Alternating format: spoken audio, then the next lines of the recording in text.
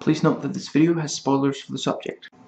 Put off by how long this video is, don't worry, I try to jam-pack my videos with as much content and as much detail as I possibly can. Anything I feel I can comment on and that I feel you might be interested in, I pretty much put in the video. I try not to repeat myself and talk fairly fast.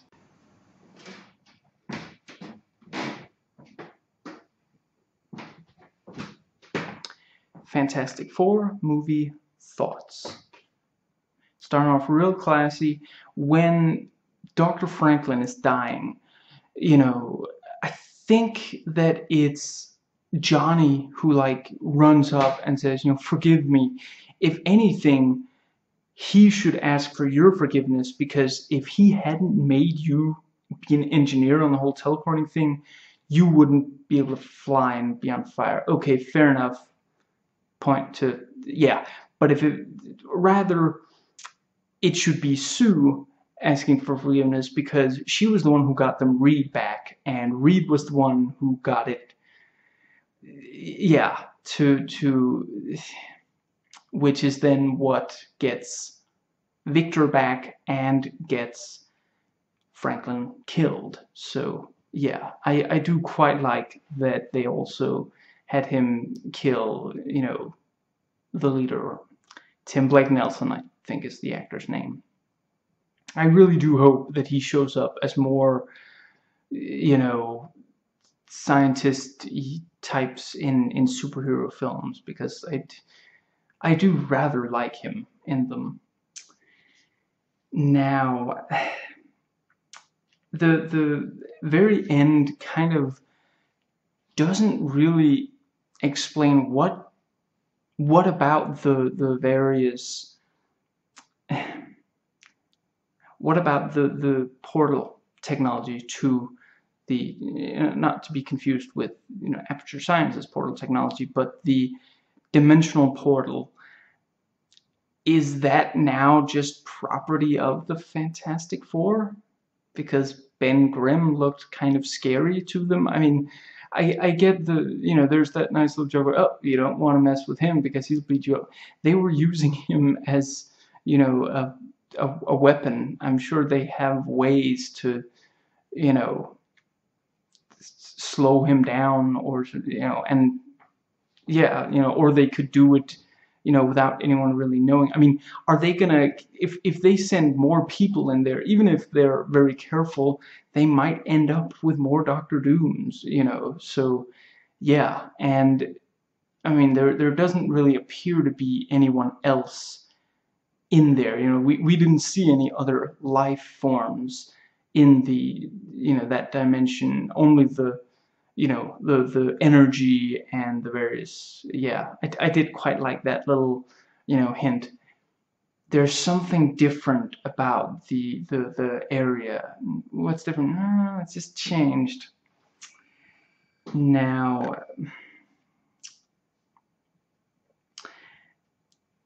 it's not that this movie isn't,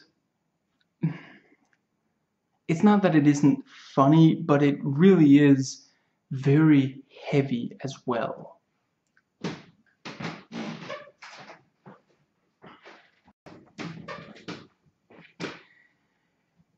Now, I think it's really fitting that this, as many movies now do, ends with the title, with the Fantastic Four, with, cute little, name picking scene for the group.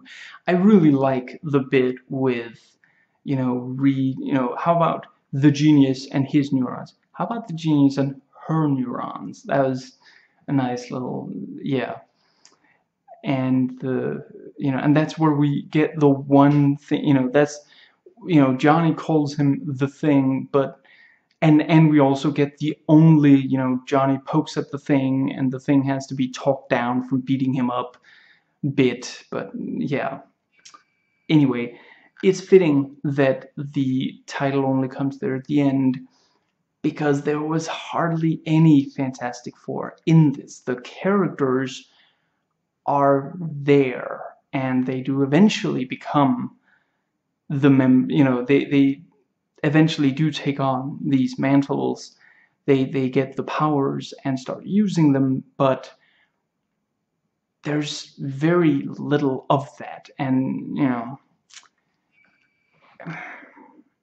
I get it's this is one of the most origin stories that I've seen in a long time. I kind of thought we were done with this. I thought that we were into the bit where, you know, you still get plenty of fun with. I mean, the first Thor movie, he gets like dethroned in, you know, I don't know, the first 20 minutes or something, first half hour at least.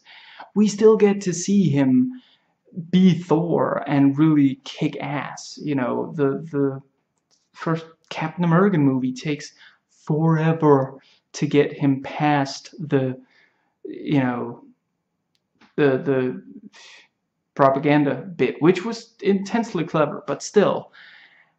And we still got a ton of that stuff. But then in this one, it's, I mean, this is like Iron Man. If Iron Man was only the Mark III suit or something, this, you know, yeah, it takes them forever to get the powers and to be then using them. And it's a great film, but everyone wants to see that. That's why we came to the theater, and you're not really giving it to it. When there was that thing of, you know, them skipping ahead a year, I was like, okay, great. So now they're like, now it's working or something. Only, yeah, only after that do they finally get it. And Johnny's like, oh, I bet I can get it to 5 seconds. Has he literally been doing nothing but that? Okay, maybe not nothing else, but is that all they're having? You know, is he doing that same thing over and over? Because it's just like, I mean, I'm hardly a gamer, not by any stretch of the imagination, but everyone who plays video games hates the tutorial level. It's like, you hope it's good, and you maybe it would be even better if you can just skip it, but nobody wants to keep playing the same thing. I don't know. I guess it's like the racing thing. Maybe he's a racer gamer. That's, you know, and he just keeps playing the same race over, which would fit with the whole. Never mind. That would, yeah. We saw him start in a race.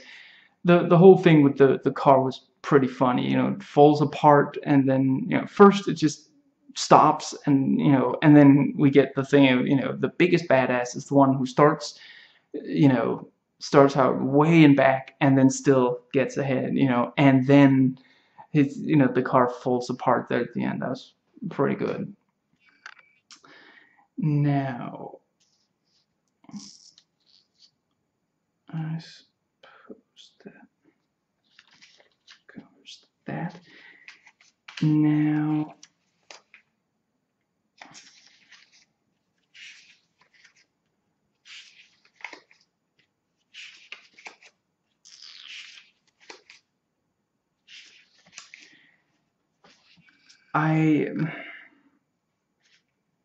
the part of Ben is that, you know, he doesn't, they're trying to have this thing where he doesn't talk much, and then, you know, once he becomes the thing, he's, you know, even more distant, or, you know, that's when he's really distant. You know, in the comics, especially outside of the Ultimate, you know, it's, yeah, he's a pretty content guy, you know, not necessarily the, you know, yeah, things work out fine. And in this, we never really see that. And frankly, he talks way more after he becomes the thing. And that's in spite of the fact that once he becomes the thing, the movie is mostly over. You know, there's maybe half an hour after them getting their powers or something. Maybe 45 minutes. I don't look at my clock when I'm watching movies, especially at the theater. Yeah. anyway, if there wasn't that much time left, but yet he said far more, and that kind of it undid some of that, and that's really unfortunate.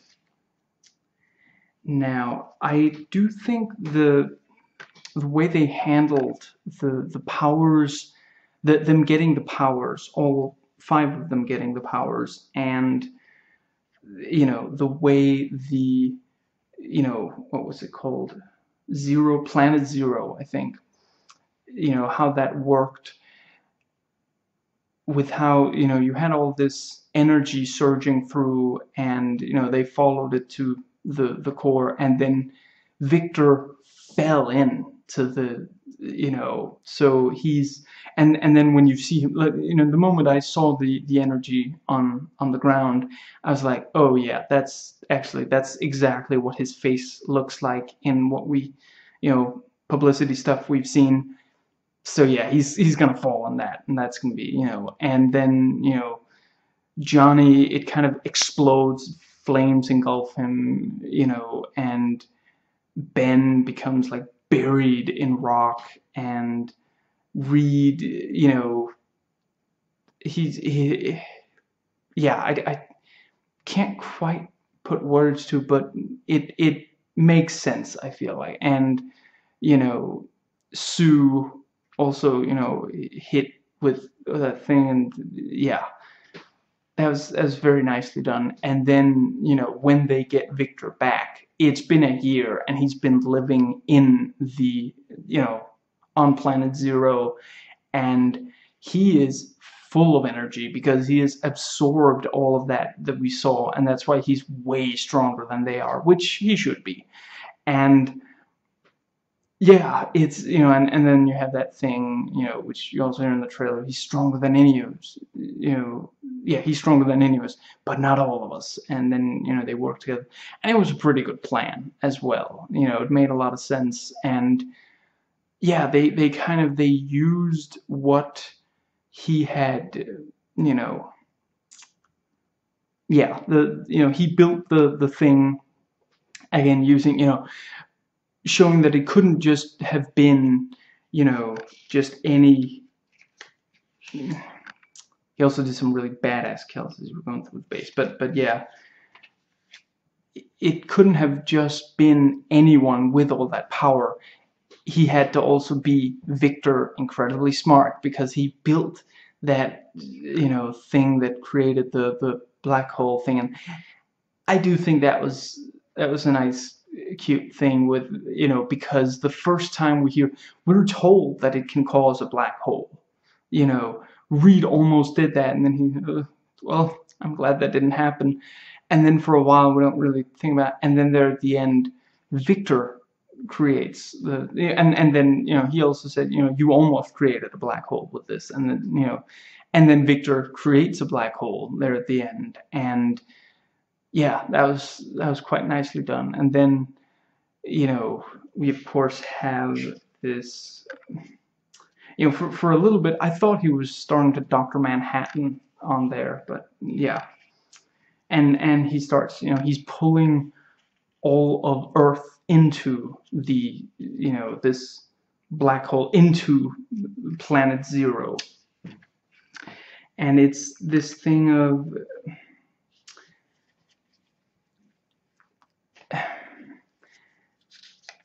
you know, through that, them defeating him is in part saving the world and stopping, you know, it's this thing of, it's a superhero movie. The good guy should be saving someone, something, you know, so, and yeah, why not the whole world? That would be a good thing. And they're also stopping the bad guy, and the bad guy in this case, you know, so we have him threatening some, you know, so he's not just, you know, it's not just the bad guy being kind of, you know, and that's the case in some of these movies where the bad guy is just there so he can fight the good guy. He doesn't really have a plan. And the thing with this one is, of course, that the plan is kind of contrived. That he's, okay, so he gets taken back to Earth. he lets himself be taken back to Earth. And then, and we heard his spiel against the government earlier, and then when Tim Blake Nelson mentions the government, he's like, uh-oh, and so are we. We know that this is when he, and then he shows that he could have walked away the whole time. And then he's like, if this world must be destroyed so that I can live by myself in my world, so be it. And then, and that is the spoken like a man who genuinely, when he wasn't working on the dimensional portal because of the government involvement, something like that, he completely detached himself from the world. Yeah, someone like that would be completely, not care at all. I'm not trying to demonize, like, people who who don't get out much, but yeah, if it's to that extent, then yeah, maybe.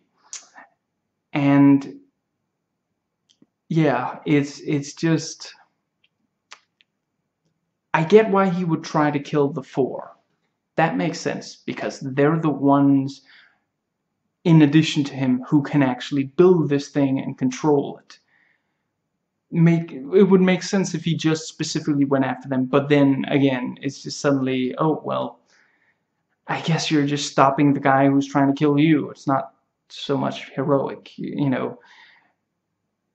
And it would also, like, if he just tried to destroy the thing and destroy the machine, destroy the records. He torched the servers when he left, something like that, so yeah, it's a little forced. And then yeah, we have a bad guy for all of 5 minutes. This is Iron Man, and yeah, it's a good fight, at least. And I do like that they do establish that he can defeat any of them and how he defeats them. I really like, this movie spends very little time explaining powers, much more showing them and giving you a sense of where the limitations are. We see a few scenes of them just working with the powers, and we really get a sense, this is how far they can go, and it also shows us that they're learning to use them. So yeah. Now,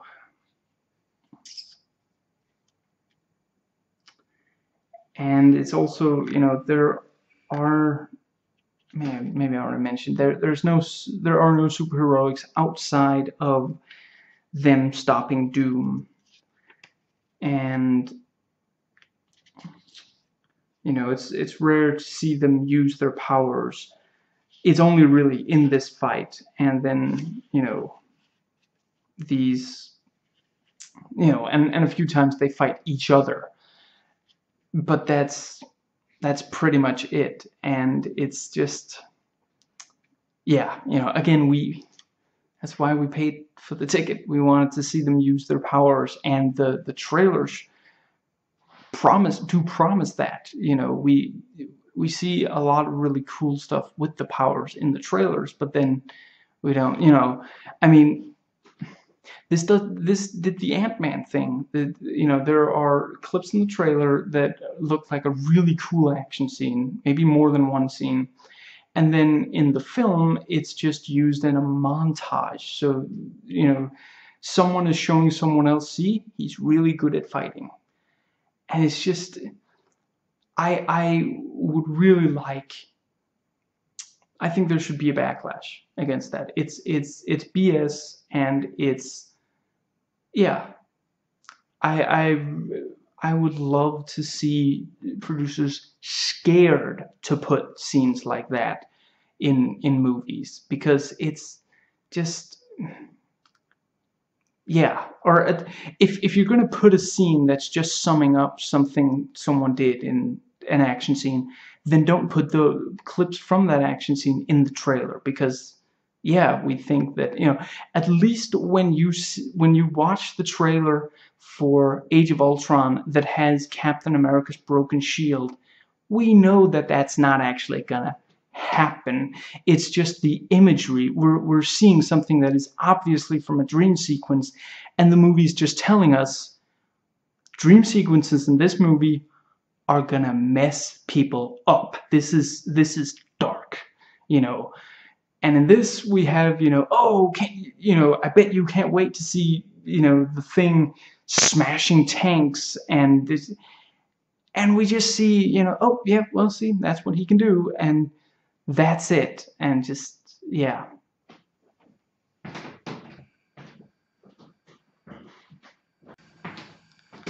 I like how Tim Blake Nelson's being, you know, a real jerk is in part established by his continued chewing of not apples but gum. See, that's the other, you know, if not apples, gum. And I quite like when, you know, when Susan and Victor meet back up, you know, and Reed is there, is like, oh, hello, Susan. Oh, Susan, do you prefer Susan? No. That's pretty good. There's this real sense of the two of them clearly had something, and that's not something that he's gonna get involved in. There's, you know, don't use that same name. You know, that's not a you and me thing. That's a him and I thing. And yeah. Please comment, thumbs up, and subscribe for more content.